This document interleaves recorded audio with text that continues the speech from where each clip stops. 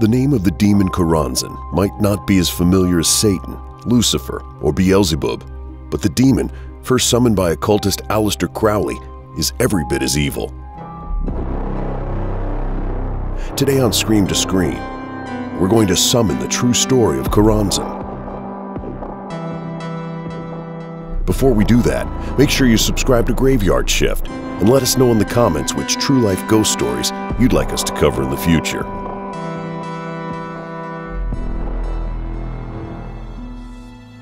Like most demons, Choronzon is thought to be an immortal creature.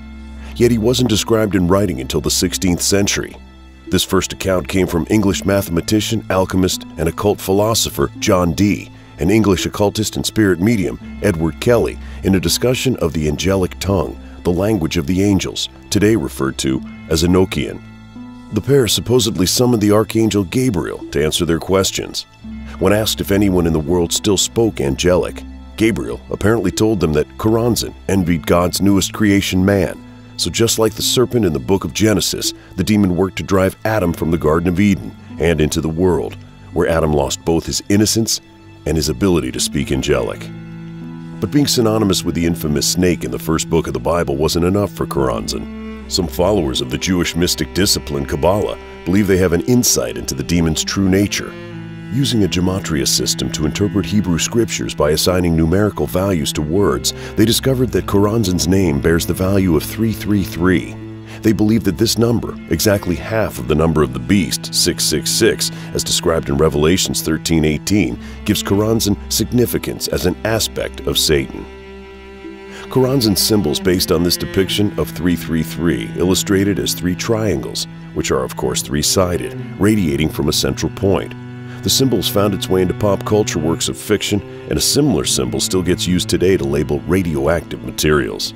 But Choronzon is most often associated with the social and religious movement known as Thelema, developed by English mystic and magician Alister Crowley in the early 1900s. Choronzon reserved his place in the movement by being summoned and battled by Crowley in a dangerous magic ritual in 1909. Thelema blends Egyptian mysticism, Buddhism, and magic into a spiritual philosophy, espousing that there is no God but man. It also employs Crowley's so-called supreme moral code, "Do what thou wilt shall be the whole of the law." Adherents seek to follow their true wills with the ritual practice of magic and often sex magic at the core of the system. To Thelemites, the demon Choronzon is the first and deadliest of all the powers of evil because he is the metaphysical contrary to the whole process of magic. Within Thelema, Choronzon is referred to as the dweller in the abyss. He functions as the sole inhabitant of the chasm human magicians must cross to attain ultimate knowledge. Those prepared to meet Choronzon must also be capable of abandoning their ego if they are to move beyond the abyss. Doing so will grant them the title of Master of the Temple. But those who are not up to the task will find themselves laid waste and subject to spiritual annihilation. Alister Crowley claims to have met this challenge and won. By Crowley's account, the magic ritual to summon and face down Choronzon occurred on December 6, 1909, in Busada, Algeria. Crowley didn't come alone. Working with him was longtime associate Victor Benjamin Newberg. Crowley took on the submissive role in order to abandon and thus conquer his ego. He then invoked Choronzon by slipping into a trance. The demon did not disappoint, and upon making his presence known, Crowley next began reciting the Call of the Aether. The call is part of Enochian magic, a system of ceremonial magic based on the 16th century writings of John Dee and Edward Kelly, Choronzon's first known summoners. Apparently, the magic worked. Crowley claims that Choronzon was now bound within a triangle surrounded by two magical barrier circles. The magician then entered the Solomonic triangle and began a lengthy debate and struggle with the demon. At this point, both Crowley and Newberg described Choronzon as changing shape, shifting into the form of an old man, a serpent, and finally into Crowley's own likeness. This detail may be telling, as Choronzon was often noted for taking on the likeness of someone his summoner may consider provocative or even alluring. The demon also supposedly took on the form of a French female escort known to Crowley's companion Newberg in order to seduce him. Reportedly, the creature's attempts to entrance Newberg failed, as he refused to free the beast bound by the triangle. After a lengthy back and forth, Crowley was finally triumphant, writing the name Babylon in the sand with his holy ring to signify that he had now overcome Choronzon. This victory would prove to be significant in Crowley's later development of his Thelemic belief system. In a few short years, the magician would claim to have received the supreme moral law of Thelema from Aiwass, the messenger of the Egyptian god Horus. This honor was only possible for Crowley because of his defeat of Choronzon and subsequent achievement of ultimate enlightenment. But while Crowley claimed to have bested the demon, Choronzon was never far from his thoughts. Crowley would often write and speak of the entity he called the Dweller in the Abyss, once stating that the demon was not unlike the abyss he inhabits, a void with no true form of his own. He explained that the demon was not really an individual, even going so far as to call Choronzon empty of being. Instead, Crowley believed the demon to be composed only of possible but unrealized forms with the raging desire to make themselves real. This informed Crowley's belief that Choronzon's function rendered it the diametric opposite of occult magic. Choronzon was, to Crowley, anti-magic, anti-matter, and anti-life, an empty vessel presenting itself as attractive and substantive, or even a spirit guide to enlightenment. But it was all smoke and mirrors. For Crowley, the demon he met and bested was an all-encompassing detrimental force, only seeking to disperse and dissolve anything physical, mental, or spiritual. Wholly insatiable and forever empty, no matter how much it consumed. A black hole with an eating disorder. Crowley's Choronzon despises order, rational thought, and piety. He is also the root of impotence, infirmity, and decay in the body. In the mind, he was to blame for confusion and irrational thinking. But most devastating was that Choronzon festered darkness and despair in the human soul itself. But luckily, Crowley had defeated Choronzon. Or did he? According to Crowley, in order to overcome the demon of the abyss, a magician must cross the abyss. To do this successfully, one must relinquish everything they have and everything they are, including wealth, health, and love. But if a summoner makes it to the abyss without finding a way to let go of any of these three attachments, they will become what Crowley and his fellow Thelemites called a black brother. A black brother was a compromised individual who was open to demonic possession. Those possessed by Choronzon will believe they are darkness itself. It's said that even those close to someone possessed by Choronzon will feel some of the demon's weakening effects. This sensation is what was described by some of Alister Crowley's associates later in life. Some apparently believed that the magician was permanently changed by his experience summoning and battling the demon all those years before. Many Thelemites even feared that Crowley had in fact lost the duel with Choronzon, and that Choronzon had been in possession of Crowley ever since that day. Most troubling of all was that this meant that it was Choronzon, not Crowley, at the helm of the Thelema movement itself. Whether or not Crowley defeated Choronzon, his association with the demon has helped the Dweller of the Abyss raise his public profile considerably. Despite a late start on his competition, Choronzon now has enough pop culture cachet to make Satan start to watch his throne.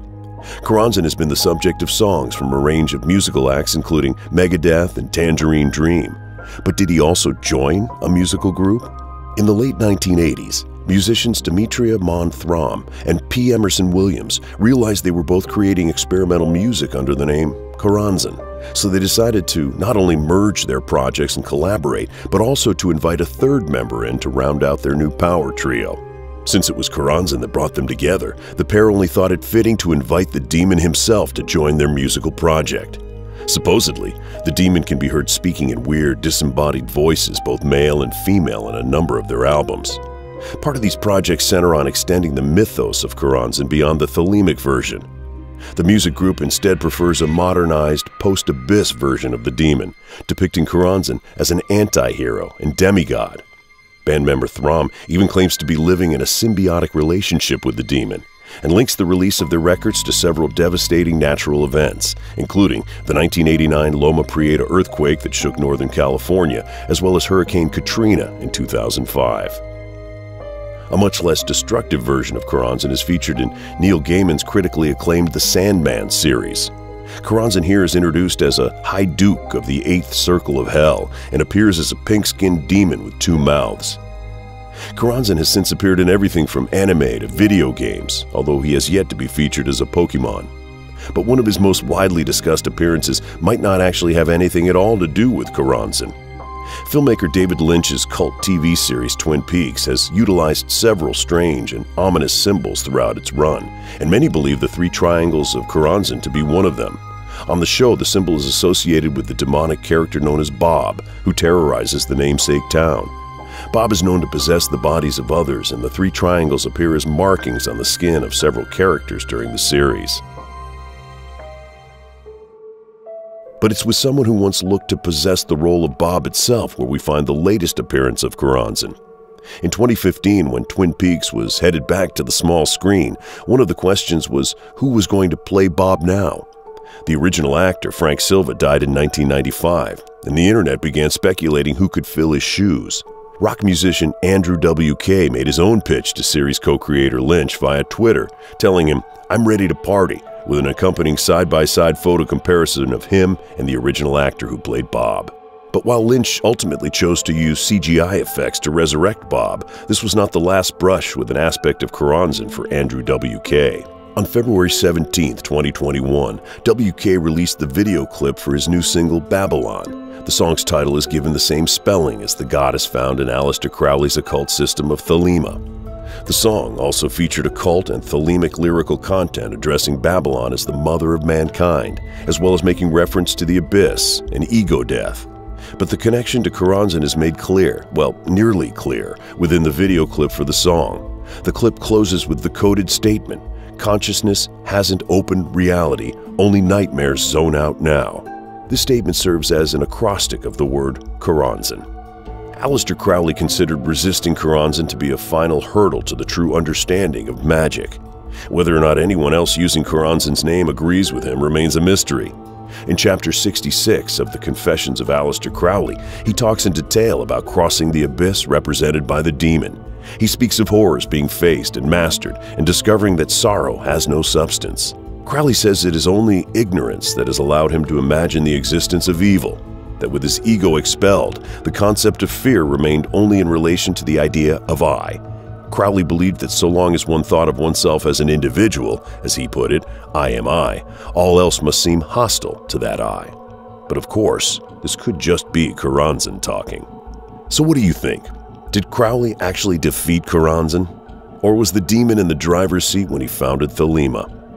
Let us know in the comments below if you have the courage. Like, share, and subscribe for more videos from the Graveyard Shift.